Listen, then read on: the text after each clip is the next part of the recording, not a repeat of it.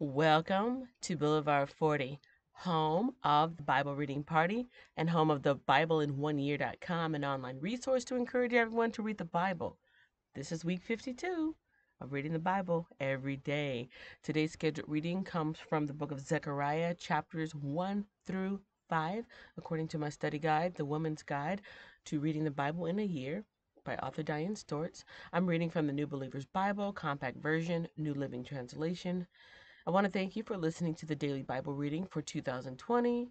To stay abreast of the Bible topic videos scheduled for 2021 and beyond, make sure you're subscribed with the bell notification turned on to be alerted each time a new video is released. Also hit the like button to increase this video's chances of being recommended to others. Zechariah. The author of the book of Zechariah is the prophet Zechariah. Date written is 520 to 480 BC. The genre is prophecy. Zechariah ministered with Haggai during the rebuilding of the temple. He came to bring God's message of encouragement and hope to a discouraged people. Chapter 1. A call to return to the Lord.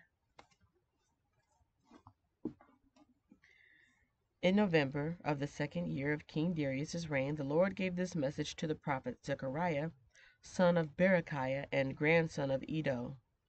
I, the Lord, was very angry with your ancestors. Therefore say to the people, this is what the Lord of heaven's army says. Return to me, and I will return to you, says the Lord of heaven's armies. Don't be like your ancestors who would not listen or pay attention when the earlier prophets said to them, this is what the Lord of heaven's army says. Turn from your evil ways and stop all your evil practices. Where are your ancestors now? They and the prophets are long dead. But everything I said through my servants, the prophets, happened to your ancestors just as I said. As a result, they repented and said, we have received what we deserve from the Lord of heaven's armies. He has done what he said he would do. A man among the myrtle trees. 3 months later, on February 15th, the Lord sent another message to the prophet Zechariah, son of Berechiah and grandson of Iddo. In a vision during the night, I saw a man sitting on a red horse that was standing among some myrtle trees in a small valley. Behind him were riders on red, brown, and white horses.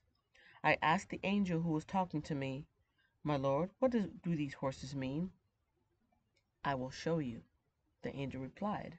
The riders standing among the myrtle trees then explained, they are the ones the Lord has sent out to patrol the earth.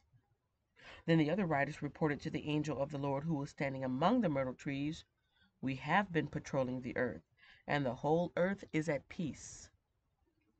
Upon hearing this, the angel of the Lord prayed this prayer. O Lord of heaven's armies, for 70 years now you have been angry with Jerusalem and the towns of Judah. How long until you again show mercy to them? And the Lord spoke kind and comforting words to the angel who talked with me. Then the angel said to me, shout this message for all to hear. This is what the Lord of heaven's armies says. My love for Jerusalem and Mount Zion is passionate and strong. But I am very angry with the other nations that are now enjoying peace and security. I was only a little angry with my people, but the nations inflicted harm on them far beyond my intentions. Therefore, this is what the Lord says. I have returned to show mercy to Jerusalem. My temple will be rebuilt, says the Lord of the heaven's armies, and measurements will be taken for the reconstruction of Jerusalem. Say this also. This is what the Lord of heaven's army says. The towns of Israel will again overflow with prosperity, and the Lord will again comfort Zion and choose Jerusalem as his own. 4 horns and 4 blacksmiths. Then I looked up and saw 4 animal horns. What are these? I asked the angel who was talking with me. He replied, these horns represent the nations that scattered Judah, Israel, and Jerusalem. Then the Lord showed me 4 blacksmiths. What are these men coming to do? I asked. The angel replied, "These four horns, these nations, scattered and humbled Judah. Now these blacksmiths have come to terrify those nations and throw them down and destroy them." Chapter 2. Future Prosperity of Jerusalem. When I looked again, I saw a man with a measuring line in his hand. "Where are you going?" I asked. He replied, "I am going to measure Jerusalem to see how wide and how long it is." Then the angel who was with me went to meet a second angel who was coming toward him. The other angel said, "Hurry and say to that young man, Jerusalem will someday be so full of people and livestock there won't be room enough for everyone.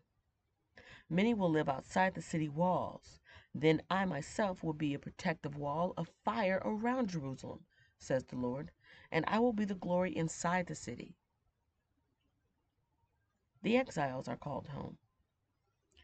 The Lord says, "Come away, flee from Babylon in the land of the north, for I have scattered you to the four winds. Come away, people of Zion, you who are exiled in Babylon." After a period of glory, the Lord of heaven's armies sent me against the nation who plundered you. For he said, "Anyone who harms you harms my most precious possession. I will raise my fist to crush them, and their own slaves will plunder them. Then you will know that the Lord of heaven's armies has sent me. The Lord says, "Shout and rejoice, O beautiful Jerusalem, for I am coming to live among you." Many nations will join themselves to the Lord on that day, and they too will be my people. I will live among you, and you will know that the Lord of heaven's armies sent me to you.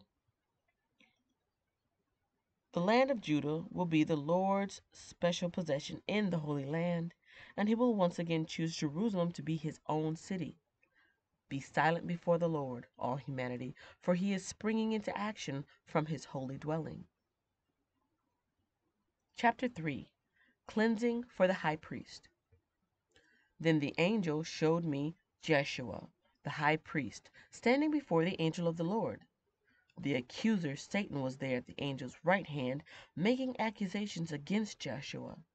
And the Lord said to Satan, "I, the Lord, reject your accusations, Satan.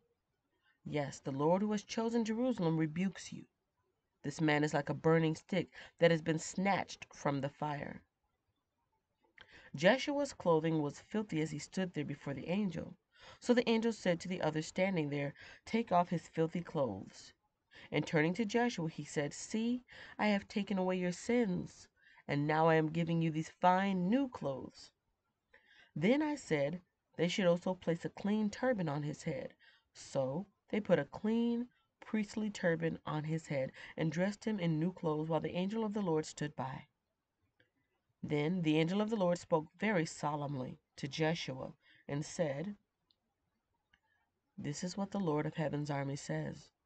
If you follow my ways and carefully serve me, then you will be given authority over my temple and its courtyards. I will let you walk among these others standing here. Listen to me, O Joshua the high priest, and all you other priests. You are symbols of things to come. Soon I am going to bring my servant, the branch. Now look at the jewel I have set before Joshua, a single stone with 7 facets. I will engrave an inscription on it, says the Lord of heaven's armies, and I will remove the sins of this land in a single day. And on that day, says the Lord of heaven's armies, each of you will invite your neighbor to sit with you peacefully under your own grapevine and fig tree. Chapter 4. A lampstand and 2 olive trees. Then the angel who had been talking with me returned and woke me as though I had been asleep. "What do you see now?" he asked. I answered, "I see a solid gold lampstand with a bowl of oil on top of it. Around the bowl are 7 lamps, each having 7 spouts with wicks. And I see 2 olive trees, one on each side of the bowl." Then I asked the angel, "What are these, my lord? What do they mean?" "Don't you know?" the angel asked. "No, my lord," I replied. Then he said to me, "This is what the Lord says to Zerubbabel. It is not by force, nor by strength, but by my Spirit, says the Lord of heaven's armies. Nothing, not even a mighty mountain, will stand in Zerubbabel's way. It will become a level plain before him. And when Zerubbabel sets the final stone of the temple in place, the people will shout, "May God bless it! May God bless it!" Then another message came to me from the Lord. Zerubbabel is the one who laid the foundation of this temple, and he will complete it. Then you will know that the Lord of heaven's armies has sent me. Do not despise these small beginnings, for the Lord rejoices to see the work begin, to see the plumb line in Zerubbabel's hand.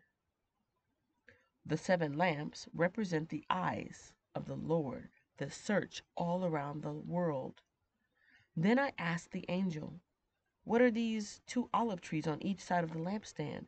And what are the 2 olive branches that pour out golden oil through 2 gold tubes?" "Don't you know?" he asked. "No, my Lord," I replied.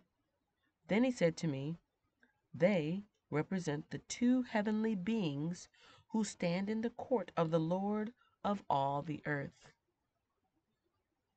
Chapter 5. A Flying Scroll. I looked up again and saw a scroll flying through the air.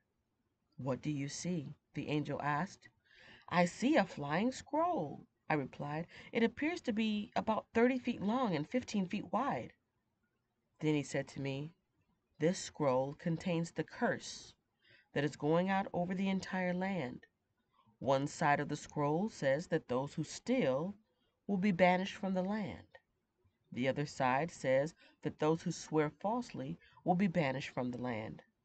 And this is what the Lord of heaven's armies says: I am sending this curse into the house of every thief, and into the house of everyone who swears falsely using my name.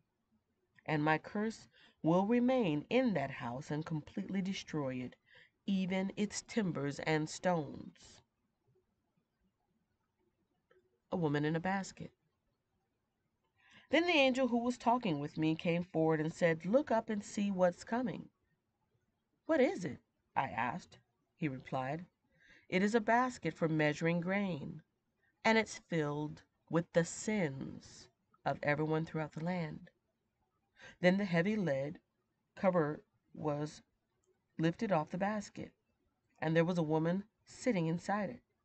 The angel said, "The woman's name is Wickedness." And he pushed her back into the basket and closed the heavy lid again. Then I looked up and saw 2 women flying toward us, gliding on the wind. They had wings like a stork, and they picked up the basket and flew into the sky. "Where are they taking the basket?" I asked the angel. He replied, "To the land of Babylonia, where they will build a temple for the basket. And when the temple is ready, they will set the basket there on its pedestal." This concludes today's reading. If you enjoyed it, share it with someone else who would appreciate it. Don't forget to check out the description box below, which has bonus information such as links to the website, the Bible I'm reading from, the study guide I'm using, and recommended channels to supplement your study of the Bible. I look forward to responding to any comments or questions you may have in the comment section, and I hope to see you in the next video. Thank you for listening.